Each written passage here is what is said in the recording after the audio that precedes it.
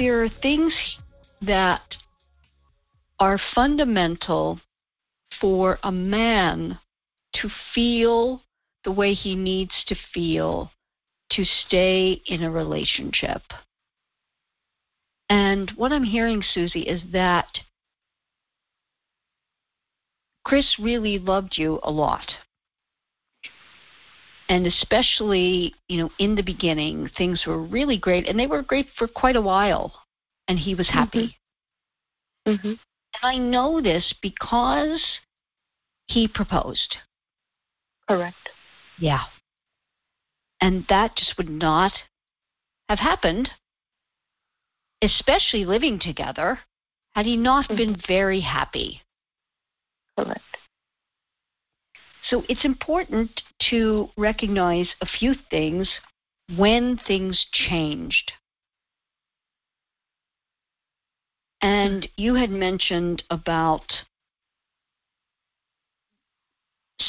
suddenly he came to you, or seemingly out of the blue, he came to you about things that he felt he was not getting, which is the emotional feeling from you, or what did he say specifically about that? He stated that he felt like I was not affectionate enough. And is that really euphemism for there was not enough sex, or he was not getting the sex that he wanted? That could be it. So it wasn't really stated. He really just said affectionate enough. Correct. What do you really believe it is or was, now looking back and hindsight being 20/20? Looking back now, I can see that I was so preoccupied with making sure that our home was clean, that I cooked dinner for him every day when I got home, that I was always so busy doing that. And all he ever wanted, I do remember, he would sit down and watch TV, and he's like, come sit down with me. And I'm like, I can't, because I got to wash dishes, then I got to do laundry, then I got to sweep. And I always was doing something. I see. Okay. So you know that he was missing something for him that was fundamental. Mm-hmm. So that's something that can be fixed, right? Because looking back, you would do that a little differently, right? Absolutely. Yes. Okay. So nothing, major here that I'm hearing, because you recognize it and you would do it differently now. But here's the rub. One thing I did hear a lot is that you guys were talking a lot. You were verbalizing everything in the relationship and talking a lot. And if you've read my book, you know that I talk about one of my fundamentals, which is women relate via verbalization, men relate via action. Correct. And when we talk about a relationship a lot, it actually talks a man into, in his mind, when you're having these discussions and the feelings during the discussion and afterwards, he talks himself into not having feelings for you. Yep, I agree with that. Because I believe the last week and a half that I was there prior to me moving out, and he did state this, he did share this with me, that every day after work I would ask him, can you please come here and sit down, and we would talk about the relationship. Now that I look back at it, I should have left it alone and then just moved out without even talking about it, because I feel like I was beating a dead horse. Mm-hmm. And prior to it, even after you got engaged, the work that needs to be done, and I can go out on a limb and say this, in most relationships, when the man is showing his love and commitment like Chris did, meaning he knows who you are after a year of living with you. He's so committed that he asked you to marry him. That's huge, right? It is. Pure, huge. He loved you that much. That the work that needed to be done, if you were basically happy with the relationship, which it sounds like you were, is with you. It's usually not about the man, and here's why. Because we are the mechanics of a relationship, and the mechanic of our particular relationship car with that particular man. And we keep the relationship running, oiled, ready to go, and in good running order. And it's what we do, not what we talk about. Okay. So there is a shot here for you to get back together should that love still be strong. It sounds like it's something you would like. Am I right about that? I do want that, and I just spoke to him. Actually, like I said, I've been making the mistake of reaching out to him. Yes. I did talk to him this past week, actually on Monday, and I just kind of like check in to see how his healing process is coming along and where he really is, where his head is, where his heart is at. He did state that he's gotten to the point where he's happy to be alone, and if this does not work out, he would be okay with it. Yes, because what you're doing is a huge mistake. Yes. It's more discussion. Mm-hmm. It's more attempting to relate to him via verbalization. Mm-hmm. And it makes sense, right? It is something to us that is natural and feels like we are connecting. But because men are the opposite of us, it makes him feel disconnected. Yeah, I'm learning that by me reaching out to him, I'm actually pushing him away. But in my mind, I felt like I have to make my presence known, because if I don't, he's going to forget about me and he's going to move on. Okay. I love that you said that, because I'm going to say something that you really must get if you want to have any chance with him. Mm-hmm. Men love through wondering. When you say, I need to make my presence known, it's actually that he knows that you would be present should he want you to be, is exactly why he is not interested in pursuing anything. Correct. Does that make sense? Absolutely. Mm-hmm. So this is why I say the work is always with us. Because if you turn this around, you, and only you, without him, this can have a shot. Because the love was there.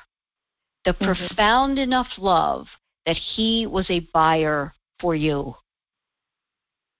And even with all the talks, all the metaphoric ways of taking him out and putting him under a relationship car to fix that he knows nothing about, he was still on board. Right? Correct. And here's what happens. And why I use my mechanics of men in my work with women is because the metaphor is so profound. If you two have this relationship, and it is in a metaphoric car, if he said to you, in order for our relationship car to work, I'm going to take you out under our real car, and I'm going to teach you how to fix and put together a real car. And you're going to be on that cold, rolly thing on the cement floor, and you're going to be looking at the car and feeling claustrophobic under the car and looking up at the engine. And he is going to try to talk you through you knowing how to fix it. You would want to do that in order for the relationship car to run, correct? You'd want to get it. Correct. You'd want to be able to fix it. So you would try, and you would try, Correct. and you would try, and you would try, just like he did by talking to you. Eventually, because you just can't get it, it's not who you are as a woman. Eventually, you would push yourself out from underneath that car and stand up and say, I just want a new car. It's not going to work. And that's what happened. Yep, absolutely. Yep. Yep. So, when you set about changing with this strict diet, so to speak, that we would put you on, with the approaches that work to set about his wondering and longing for you, this can happen through time. And what I mean by that is that, just what I said, men love through wondering and longing. And right now, here's what he feels. And this is going to be hard to hear, but you have to know it. Right now, he is in a state of complete relief. He's relieved that it's over. However, there is a little twinge of guilt about it because he knows how you feel. Right? Right. And he did actually, a week after I moved out, he did send out a text message expressing that he's sorry that he's putting us through this. But he's also stated that he feels like he owes me something. Okay. Understood. That's guilt, right? That's guilt. And that's great that he has that in him. We want our men to be normal and have normative guilt. Okay? That's great. However, we've got to relieve him of that, because if you don't and he stays in his relief and guilt, he can never feel for you what he needs to feel to ever consider going back with you. Okay? Because that does not inspire a man's love at all. Right? Guilt never inspires a man. He must want you, desire you, and feel free and easy again to be in control of his life, his love, what he wants. Yeah, and I feel like I'm forcing myself back into his life every time I reach out to him. Yes, and you are, right? Yes, I am. I cannot make him change. He decided to end this relationship, and that is his free will, and I cannot change that for him. Right, but it can change by you doing things that will feel actually oxymoronic, for a better, lack of a better word. Because you must do what feels unnatural to you. You must not do so many things that will feel natural to you. Okay. And through this transformation, he can then go through the steps he needs to go through and the transitions he needs to go through. For example, he needs to go through now a period from relief and guilt into wonder, and longing. And if you continue to reach out, to do what you're doing, to have discussions, for him to know that you would go back, you are prolonging this feeling of relief and guilt, and he can never get to the wondering and longing. Okay. And that takes work, it takes steps, because it's a dance, so to speak. And it's going to take you doing some things that will elicit initially his wondering. And it's step by step. And there's a lot to it. And it's what I talk about in my Lure Him Back program. Okay. It takes intention. It takes transformation in us to understand what we're doing with intention that has the best chance of working. Because if you continue down this road, it won't. It won't. No more talking to him. There's not going to be any change in him if things don't change for you. Because he's relying, right, in terms of, if we look at this from a macro level, if you're the mechanic of the relationship car, which you are as the woman, you're continually doing something that doesn't work. Right. The relationship car is never going to run. And he's just going to go and get another car.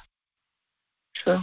But if you get high-level mechanics, so to speak, and the car starts working despite himself, it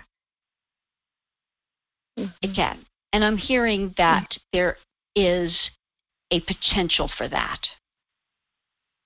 If you really commit to doing the steps and making the tough changes to do what works and mostly to not do what doesn't.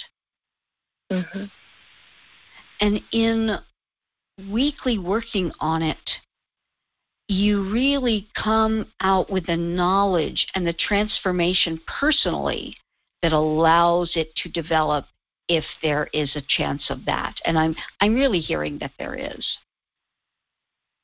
But you really have to nip so much in the bud right now and stop, because he won't be able to transition out of what he's feeling right now. It will just get more and more entrenched in him, and his interest will go elsewhere.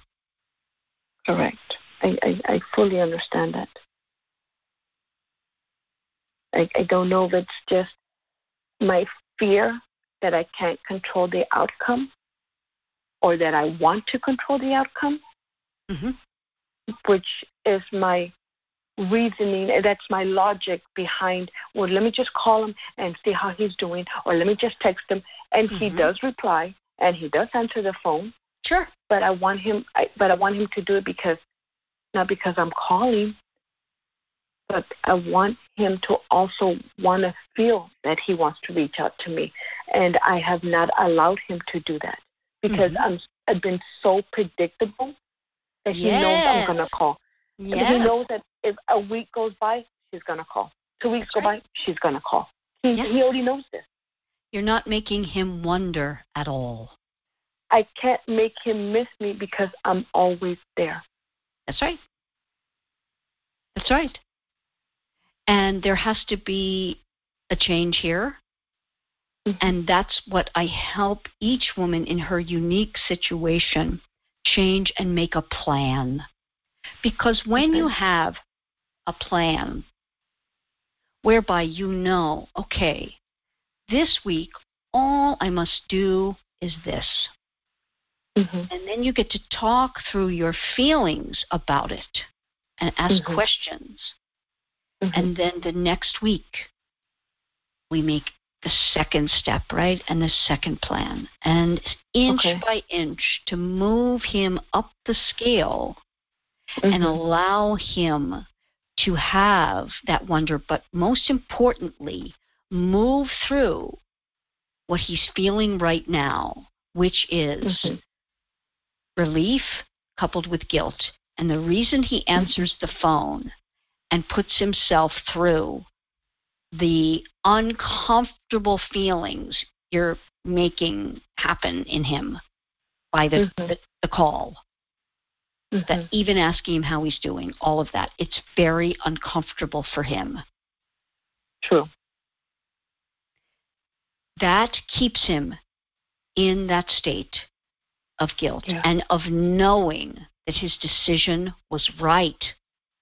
Correct. It reaffirms that, It reaffirms it. You got it. That his decision was right. Was the right one. Was the right one. Right. Absolutely. Yes. And we've got to now move him through time and up the scale towards questioning his decision. That's got to be next. Okay. And there is, for women, one of the greatest things is that when the love is there like it was, and we know that by him becoming a buyer for you and pulling the trigger and asking you to marry him. So we know that, okay? And even in some other cases where that isn't the case, this works like a charm. It's a game changer. It changes everything. When we change, everything changes. Okay. And you can do this because you have the intellectual knowledge of your approach not being the right one, right? Absolutely. I accept responsibility for my lack of. Yeah, you have the knowledge, but here's the thing. Knowledge in and of itself doesn't help because you've got your emotions involved. Yes. My heart tells me to do one thing when my mind knows better. Yes. And you're continually wrestling with yourself, right? Like, oh, I know I shouldn't reach out, but maybe if I just do, and then you can't keep yourself, right, from doing it. It's a constant internal battle. Yes. And I've gone to the extreme of deleting his number from my phone. I did write it down. However, I leave it at work. So I won't be tempted to do it when I'm home and I'm alone and my emotions take over. Right. In my program, I have a way, however, that you actually start the clock ticking with one simple action that allows you to start that clock. The action of something that is different than what you've been doing and is loving. Because here's what I'm hearing.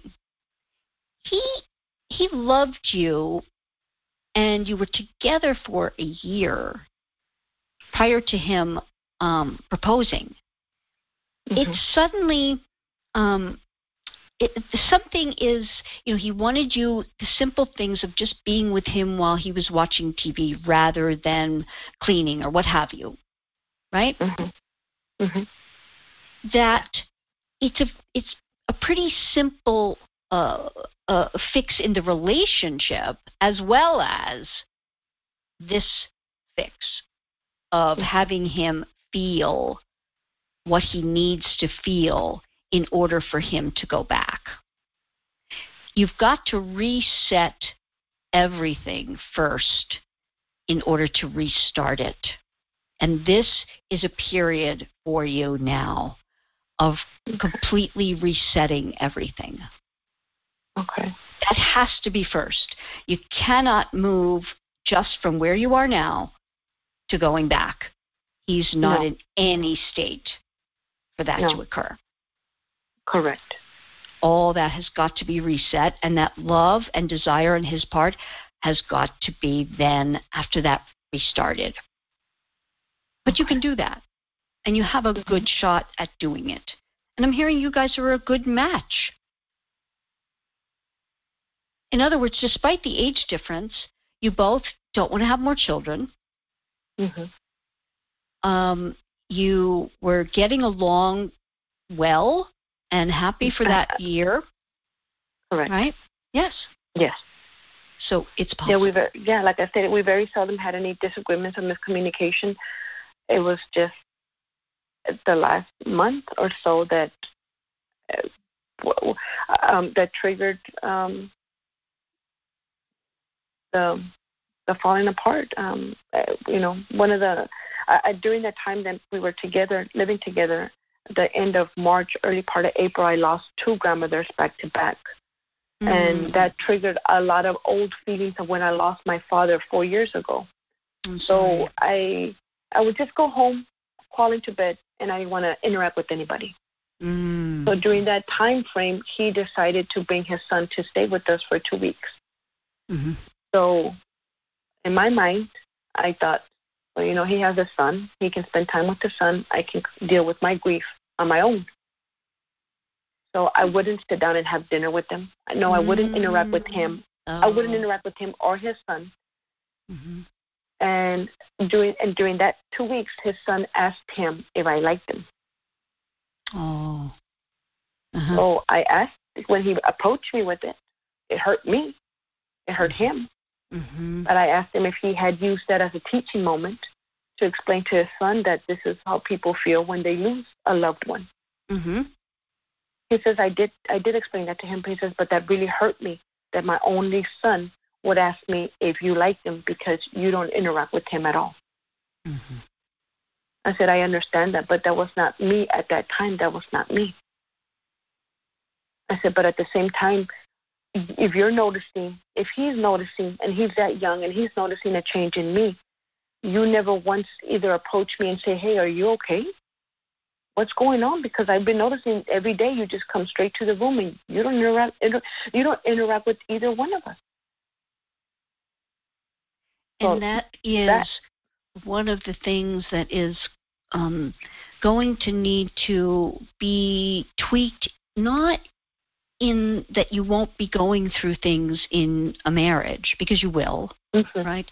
Absolutely. You will. But the way it's discussed and approached, and it was too much altogether of the discussions. Yes. And I did tell him that at that time when we were having that discussion, I told him, you don't understand. I said, this is not the right time for us to have this discussion because I'm going to have a lot of emotional spillage from everything else that I'm dealing with. I said, this is not going to end well. I told him this is not going to end well because I'm going based on my emotions from losing both of my grandmothers. I said, so this is not good. So that discussion turned into something bigger, and it hurt, and we've hurt each other deeper than what we should have. This is true. However, the discussion in that way is, in and of itself, is what actually hurts a relationship, believe it or not, even though it's completely rational and completely, it's more, honey, I love you. I wish I could talk about this now. We need to table it. And just know that, I care, and I'm going to get through this. And I'm going to make it up to you and your son. And that's where I failed to do that. I failed to do that because all I did was shut down. Right. Never did I explain to him at any point, this is why I'm sad. But that was my fault. And it wouldn't have mattered. Verbalizing it. It would not have mattered because, again, it's not about verbalizing it. This is what is really the crux and the turning it around for most every woman that I work with. It is not relating via verbalization. It is you are a great communicator. You put things together really well, and you're exceedingly clear. You're just great at it. Most women are. However, it's not how a man needs to be related to most. And that's what we work on heavily in the program, to turn that around for you. Because if you get that, there's no question that you can succeed. You succeeded even with your heavy verbalization, you see? So it's not that big of a tweak, but it is, even in its smallness, it's vital to make those small tweaks. So we can certainly talk about that, and we can do that off the air. But I do want you to know that there's hope. And for anyone who is going through a similar situation, there is hope when we, as the mechanic of men and the mechanic of a relationship, turn it around and get a relationship car back on the road and running in the right direction.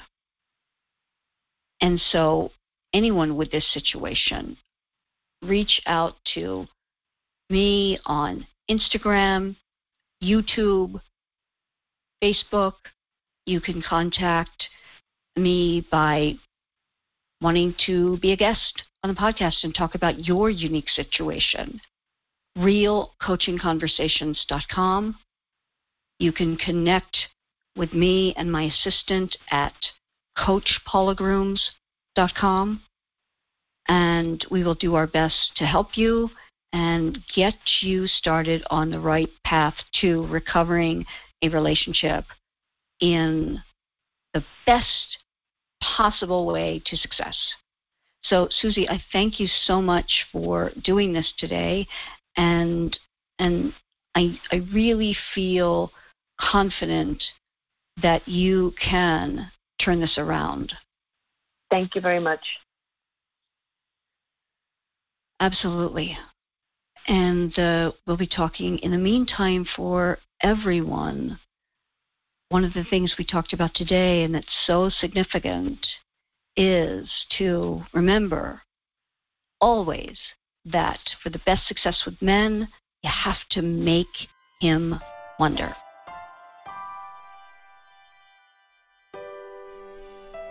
Looking to lure back an ex-love? Let Coach Paula help you get back together with a man you realize might be the one for you. Make the next time around a charm with complete commitment. Connect with Coach Paula Grooms on Instagram, Facebook, or at CoachPaulaGrooms.com.